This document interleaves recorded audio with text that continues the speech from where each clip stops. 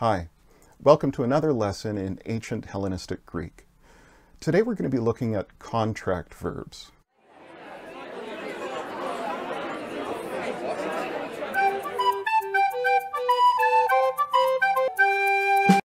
In Greek, we're going to find a huge number of verbs that don't seem to quite fit the patterns that you've been learning. If we try to remember all of those odd forms just by brute memorization, it's quickly going to get overwhelming. But in a lot of cases, we don't have to. We can learn to predict when an unusual form is going to show up, and when it does, what it's going to look like. It may seem like we're getting into a lot of very obscure details today. Tiny details about how vowels interact. But trust me, if we can learn a few of these details now, it's going to pay off hugely down the road in all kinds of forms that you can easily figure out without really even having to think about it. What is a contract verb in ancient Greek? It's not a verb that signs a legal contract. It's a verb whose stem ends in a short vowel. The short vowels we're concerned about here are epsilon, omicron, and alpha. Take, for example, doulao, I am enslaving. Doulao is a contract verb because when we take off the personal ending, the verb stem ends in an omicron, a short vowel. With poleo, I am selling, the verb stem ends in epsilon, so it's a contract verb as well. And the same thing goes for horao, I see, whose stem ends in a short alpha. When you look at the dictionary form of a verb and you take off the omega personal ending, if the last letter of the stem is an alpha, epsilon, or omicron, that's a contract verb. Okay, but why do we call them contract verbs? And why does that short vowel at the end of the stem even matter? Well, when that short stem vowel runs into a connecting vowel at the start of the personal ending, those two vowels are going to make a deal. They do enter a kind of contract together. One might agree to hide, or the two of them are going to join and become a new vowel sound. The two vowels also sometimes contract in the sense that the combined result is shorter. Where two vowels met, only one remains. Or if three vowels met, we might be left with just a two-vowel diphthong. If we're not prepared for these vowel changes, the forms of contract verbs are going to seem confusing and totally random. Fortunately, there are predictable patterns about how these vowels combine or collapse together. Short vowels are weaker and more prone to change than long vowels. So let's look first at what happens when two short vowels meet. When the short vowel at the end of the stem meets a short connecting vowel at the beginning of the personal ending, the two usually combine to form a single long vowel or diphthong. Which vowel emerges from this meeting depends on the particular combination. And you can see in this chart how the combinations work. The blue vowel on the left of the chart is the one that comes first. We'll call it the stem vowel, since it comes at the end of the verb stem. The red vowel at the top is the one that comes second. It's the connecting vowel that glues the personal ending onto the verb stem. Where the row for a stem vowel crosses the column for a connecting vowel, we find the new long vowel or diphthong they produce when they meet. In most combinations, the order doesn't matter. When omicron meets another omicron, or an epsilon, the two join to become an omicron upsilon diphthong, making the oo sound. So for example, the stem of the verb doulao ends in a short omicron. When we add the second person plural personal ending, we use an epsilon connecting vowel, eta. We might expect that the resulting form would be doulaeta, but the short omicron and that short epsilon combine to form the oo diphthong. So the actual form we see is doulute, you are enslaving. Something similar happens in the first person plural. When an omicron meets another omicron, they also become an oo diphthong. Our stem doula still ends in an omicron, and now the first person plural personal ending is attached with another omicron, omen. When the two omicrons meet, they become oo. So we have the first person plural form doulumen, we are enslaving. If instead we have an alpha running up against an omicron, whatever their order, they become a long O vowel, omega. The verb horao has a stem that ends in a short alpha. The first person plural ending is once again attached with an omicron. So this time, the alpha and omicron contract together to form a single omega, and we have the form horomen, we see. The combinations involving epsilon stem vowels are only slightly trickier. When an epsilon meets another epsilon, they combine to form the diphthong epsilon iota, or A. If I want to say you are selling, I might use the second person plural form of the verb poleo. That stem, pole, ends again in that short epsilon. And the second person plural ending, eta, will also attach with an epsilon. So the two contract, and we have the form poleta, you, plural, are selling.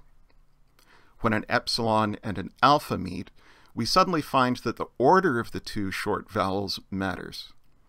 If the epsilon comes first, it gets the upper hand in the contract.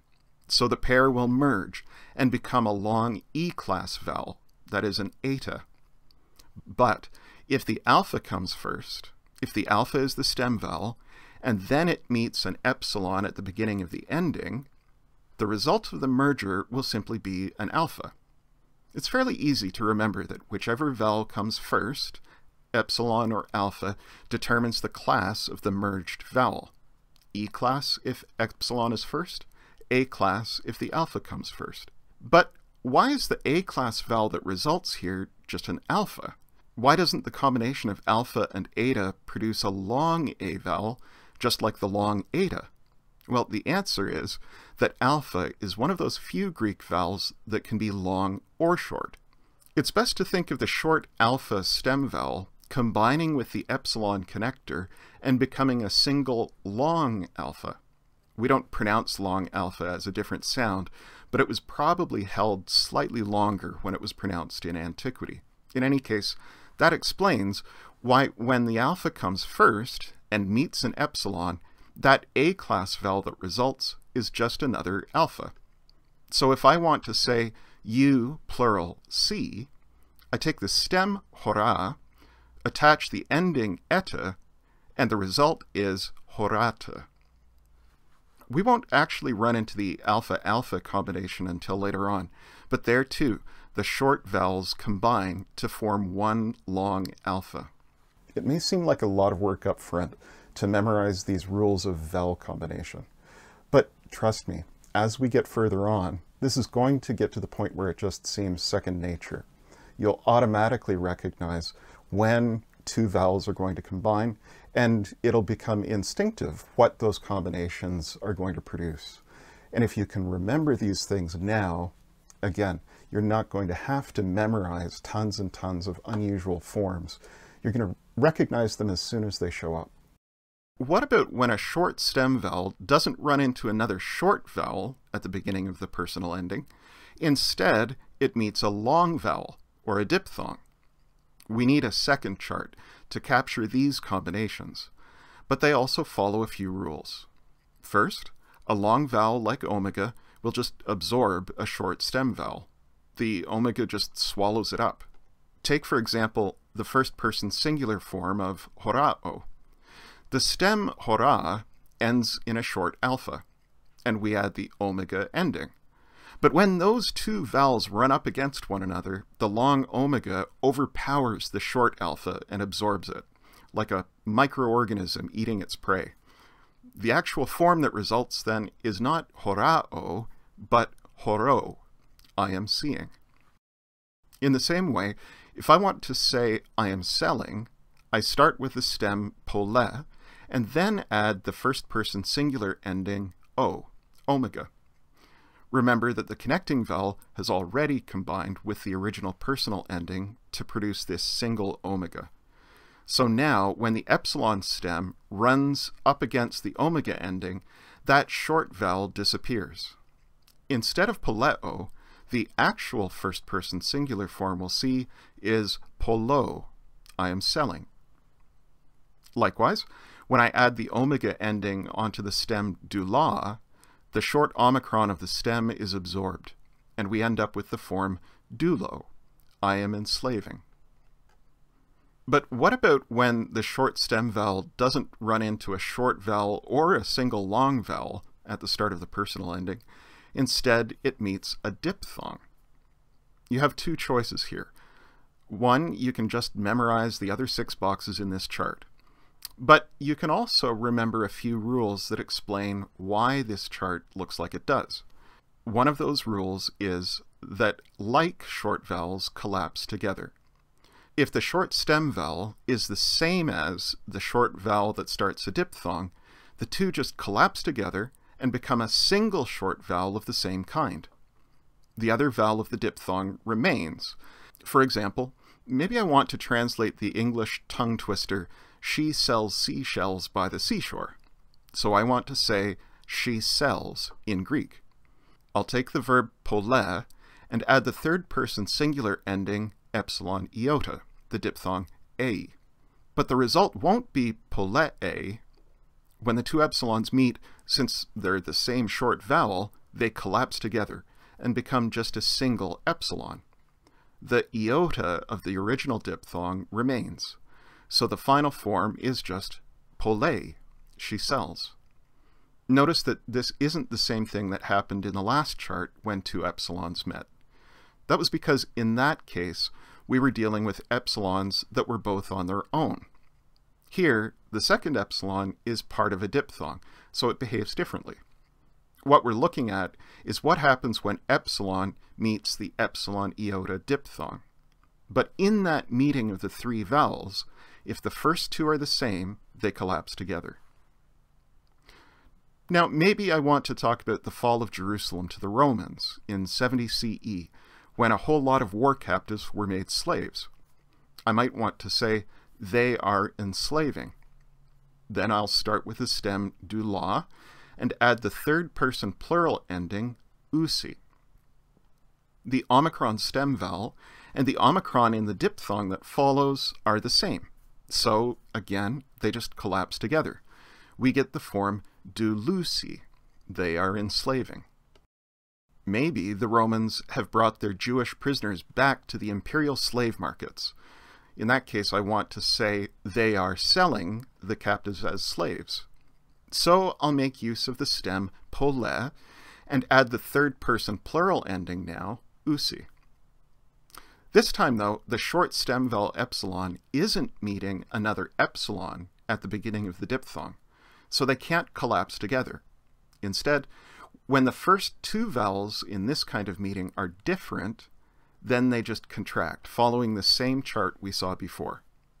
There we learned that epsilon and omicron contract to form the u diphthong, omicron upsilon. The same thing happens here, and we get the vowel combination omicron upsilon upsilon. But before we just write that down, we have to remember that Greek rarely, if ever, allows two long vowels to stand side by side. So the second upsilon is dropped, and we just have omicron upsilon, or u. That means the form is polusi, they are selling. The same rule comes into play if I want to say that the Jewish captives see their Roman oppressors. I might begin with the stem hora and add the third person plural personal ending. Once again, the alpha stem vowel is different from the omicron at the beginning of the following diphthong. So the two contract to form an omega, following the pattern from our first chart. This leaves us with an omega upsilon combination, but once more, Greek doesn't like having two long vowels side by side. So the upsilon is dropped. We end up with the form horosi, they see. But if there's only one captive who sees the buyers in the slave market, I would instead add the third person singular ending a, epsilon iota.